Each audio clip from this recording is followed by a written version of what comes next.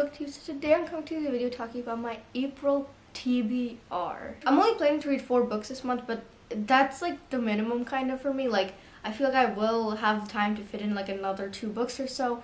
But for right now, I at least want to finish 4 books this month.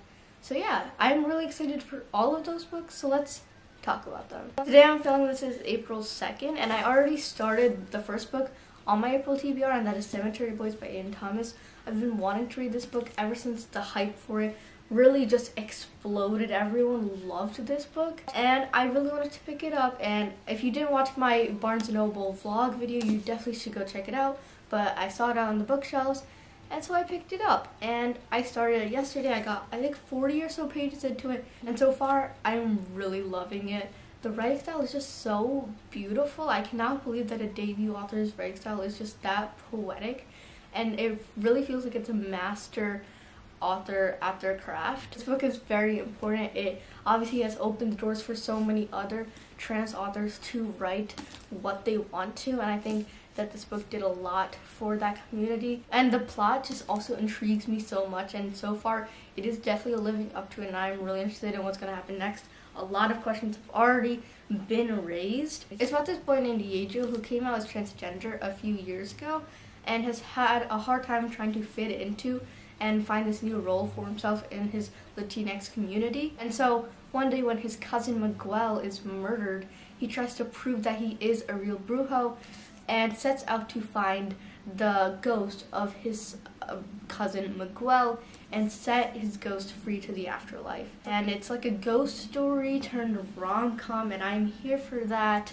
And I just think I'm really going to enjoy it. So far I'm loving the characters. They are all so unique and developed. And Yeju, and her name's Maritza? Yeah, Maritza. They are such great main protagonists, and I cannot wait to read their story. I think I'm gonna love this book, and I am so far. Alright, the next book is a novella, and it is one that the hype has been crazy, and for good reason. That is Breach of Peace by Daniel Green. It actually came out last month, like March 30th, I think.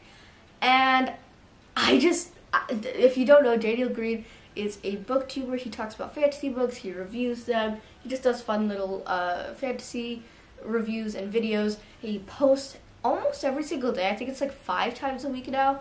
And this is his fantasy novella. It's like 140 or so pages, and I've just been following his process of like publishing this book and trying to market it, trying to get it so that it could go places, that it has got places. I think when he announced it and put it on Amazon, it was like #1 in epic fantasy, and that is just amazing, and that's so great to see that a booktuber could get to that level of hype and could get his book to the top of the charts like that. And I'm not ready for all the reviews that are gonna bash on the book. I hate booktuber bashes, but I am going to vlog reading the book, and if I don't like it, I'm not gonna put that in the a video title or anything, but I am going to vlog it because I really am excited for this book. It's one of my more anticipated releases of this year.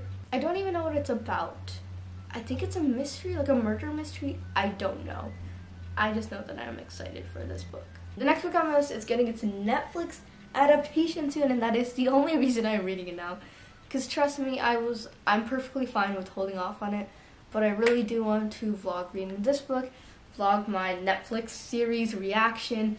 I want to immerse myself in this book for a couple weeks or days. So yeah, and that is Shadow and Bone by Leigh Bardugo.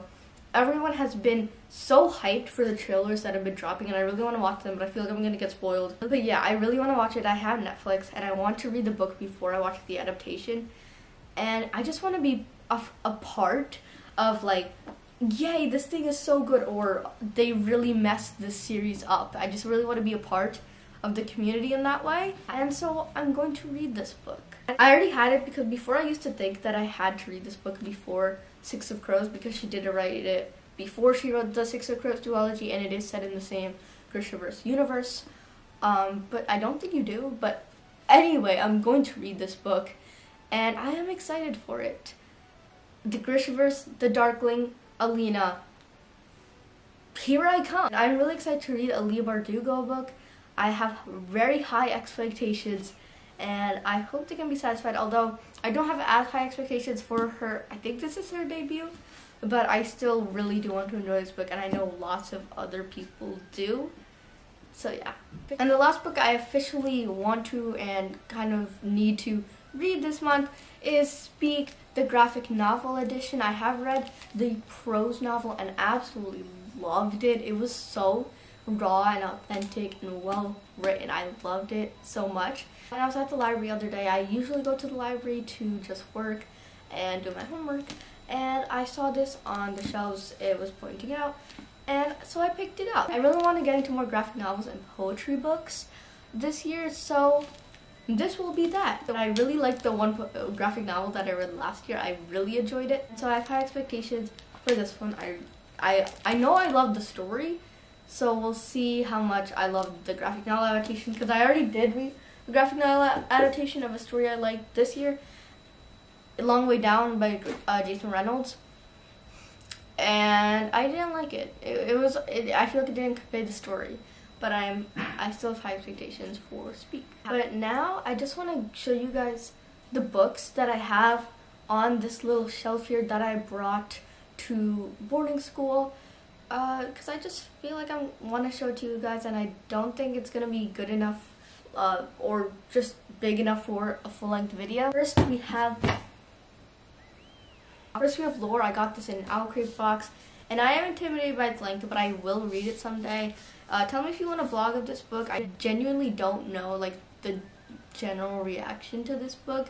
I think people liked it. I read a few reviews right when it came out, and that was it. But yeah, I definitely want to read this book. The next two are Even If We Break by Marie K. Nijkamp. This is for a vlog, and this is How You Lose the Time War by Max Gladstone. This is also for a vlog.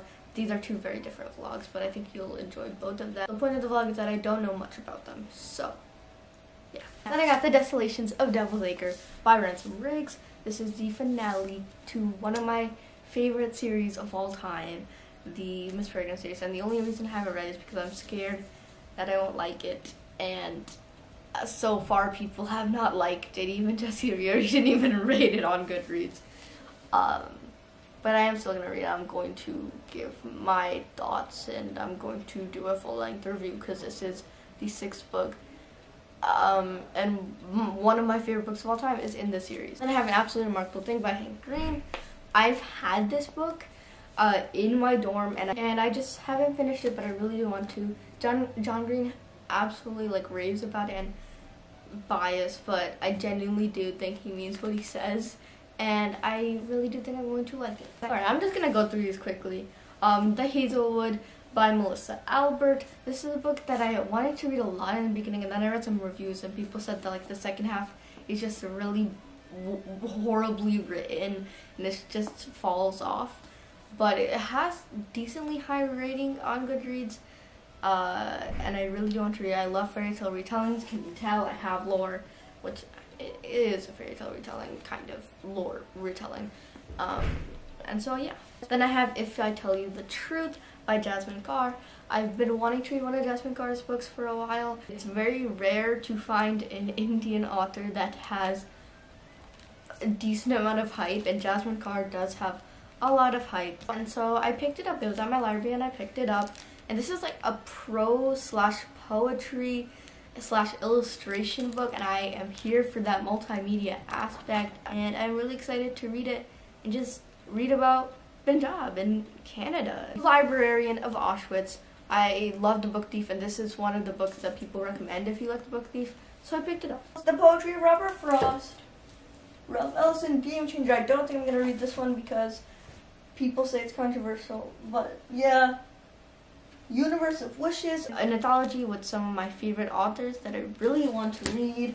Eliza and Monsters, which I picked up in that Barnes & Noble vlog. Reading this, Mr. Penumbra's 24-hour bookstore. More Robert Frost, George Orwell, haiku, stories, book I really want to read, and Speak graphic novel. If you enjoyed this video, leave it a like, comment down below if you've read any of the books that I want to read, subscribe, and I'll see you next time with another video. Bye.